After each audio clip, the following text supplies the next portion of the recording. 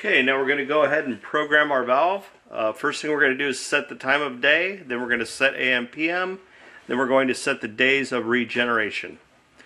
Okay, so what we'll do is press the menu enter button. You see the time flash. You press the set change button. It goes by digit. Press menu enter again, it goes to the next digit. Menu enter one more time, and that's your hour. Hit menu enter again. The time flashes one more time. You got AM, PM. Okay. Menu again. This is days between backwashes. We want this set at 6 for our this type of service. So 6 days is where we want it set. Hit menu enter again, and we'll go back into service mode between the time and the days left between regenerations. Okay, now we're going to go into the master programming and actually set up our regeneration parameters. So what we'll do is we'll hit the menu enter and set change button both at the same time and hold them. And this takes approximately 5 seconds. Okay, so there's your regeneration, R for regeneration. So right now what this is set at is 2 AM. This is what we recommend.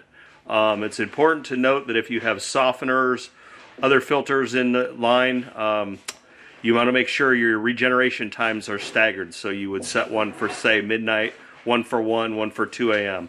The idea is you'd prefer them to regenerate when nobody's using water. So just like before, basically the set change button changes AM, PM, hit menu again. Like I said, cycle through, we're going to set it at 2 AM.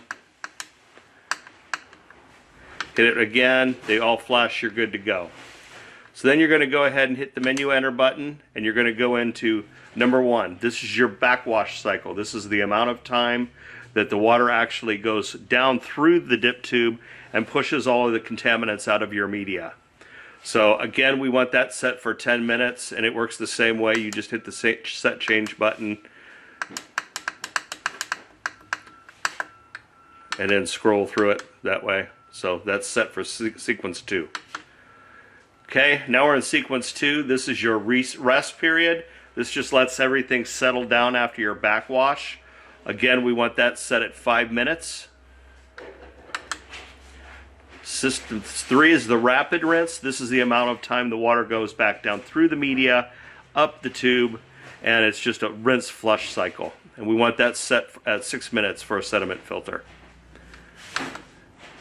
Okay, this is your Bluetooth enabled. It's pre-programmed to set at 1. So if you're going to use your remote app, you'll use the Bluetooth. You'll have this set at 1. And this is for setting up a password. And we hit one more time, and we are back to service mode, which flashes back and forth between the time and the days left for regeneration. Okay, one other thing I wanted to show you here. You can download the Legacy app.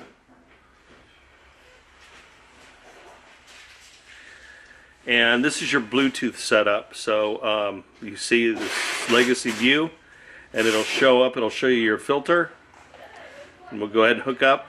So this is a nice little dashboard. It shows you your time of day, battery, days until backwash, regeneration time. You can also go into advanced settings, and you can go ahead, and that shows you your backwash, your rest, and your rapid rinse. So if you go back to the dashboard, just to show you an example.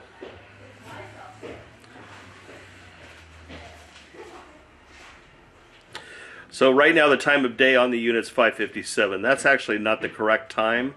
So you just press on that, it'll say what you want this to link up to your device. You hit OK, and as you can see, it changed to 1:32, which is actually the real time. So this is a nice little app if you download it from Apple Store or from Google Play.